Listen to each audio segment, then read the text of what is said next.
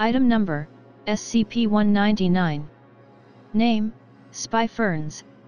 Object Class, Plant.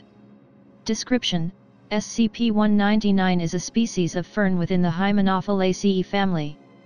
SCP-199 is tangentially related to filmy ferns, but is more tolerant to temperature, humidity, pollution, and external damage. The rhizomes of the plants can attach to and grow on most solid surfaces. SCP-199's appearance is similar of that of Thallus liverworts, but its fronds are unique to its species. The fronds of SCP-199 will form into bladders approximately 10 cm in diameter, designated SCP-199-2.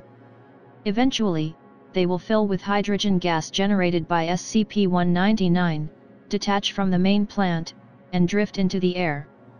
SCP-199-2 will eventually float at 1 mile above sea level, and begin to ripen. During this period, SCP-199-2 will emit SCP-199-3 at an initial rate of 1 signal per hour, steadily increasing as SCP-199-2 ripens. Once SCP-199-2 is ripe, it will burst, releasing its contents. In most cases, SCP-199-2 is empty, and its explosion will not have any consequences. Occasionally, the explosion of SCP-199-2 will release seeds that grow into new instances of SCP-199. SCP-199-3 refers to radio signals produced by SCP-199-2.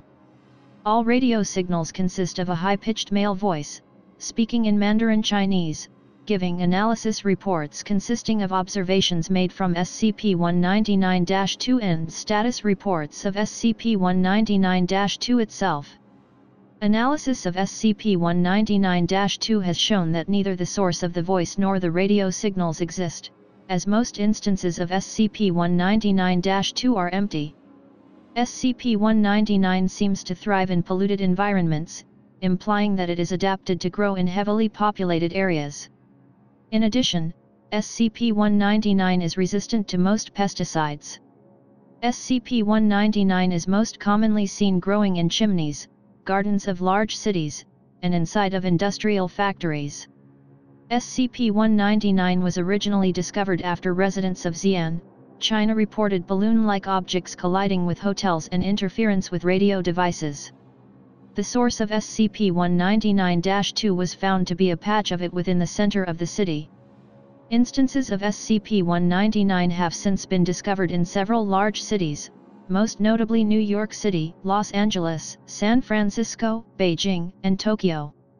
Special Containment Procedures. A garden of SCP-199 has been built at Site 19 for research and containment. The garden is kept in a ventilated containment unit with artificial light suitable for plant growth and an automatic watering system. The ceiling is covered with an electrified grate capable of destroying instances of SCP-199-2. The entire chamber is to be surrounded with a Faraday cage to prevent emission of SCP-199-3.